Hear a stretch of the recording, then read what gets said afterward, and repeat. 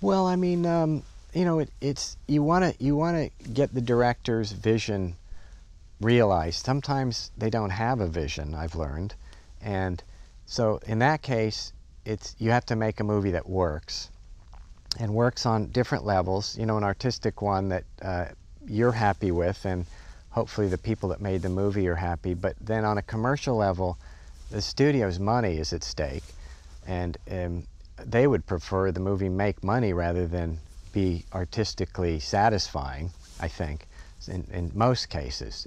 So there's all those things to consider, but I just try and put myself in the place of a viewer, of an audience member who hasn't seen any of it, because they don't. I'm the one that sees everything.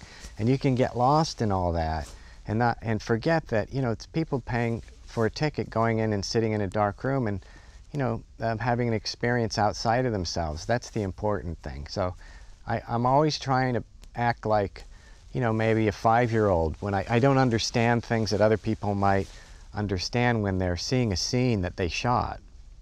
You know, director brings a whole experience to it, or a writer might think it meant this and that, but I walk in like I don't know what it's about. So I think over the years that's kind of helped me be clear in my storytelling.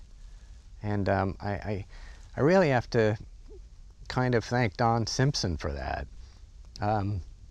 He was very innocent in his view of movies, and he came from that view of an audience member that didn't know anything. When he walked in a room, he would always say, "Why are we doing this? What's this? What's that? Get rid of." And I'm that way too. I mean, I've learned to be that way. So I think it's helped me over the years make clear sense of all the film that I get and tell the right story.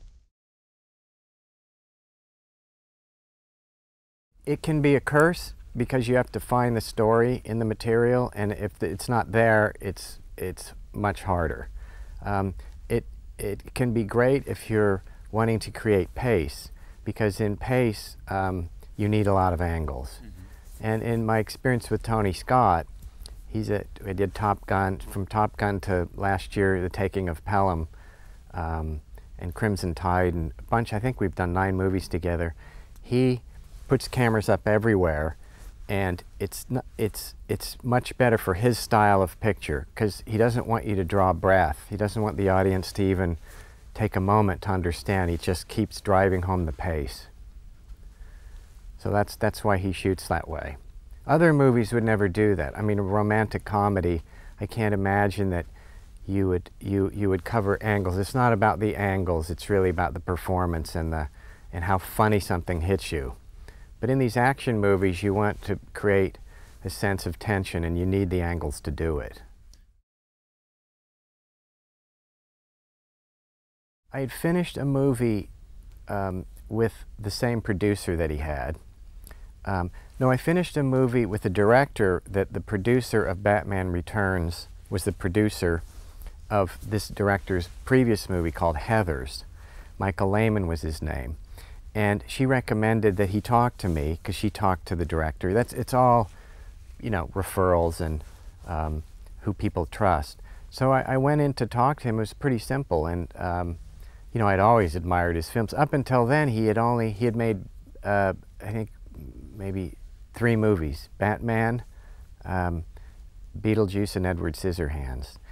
And so I went in to talk to him, and you know, he hired me. He liked me. He hired me. He's a very instinctive guy, so maybe he thought we would get on in the editing room pretty well. He's also the kind of director that doesn't micromanage. He doesn't sit behind me at the machine and say, try this, try that, try this, do this, do.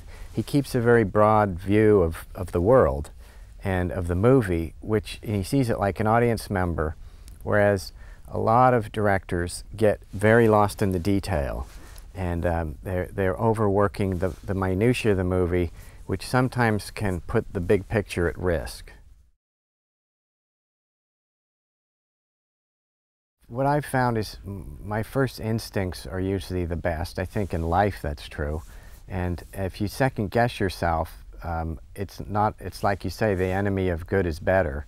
It it's not always the best thing. So I just start with what I think is the best way to go, and just the best performance, and knowing I'll even just grab one and get a pattern for the editing of a scene that I think is good, and then go back and work on maybe the performances, and then be wandering through the material again and find something that I like and have to wedge that in.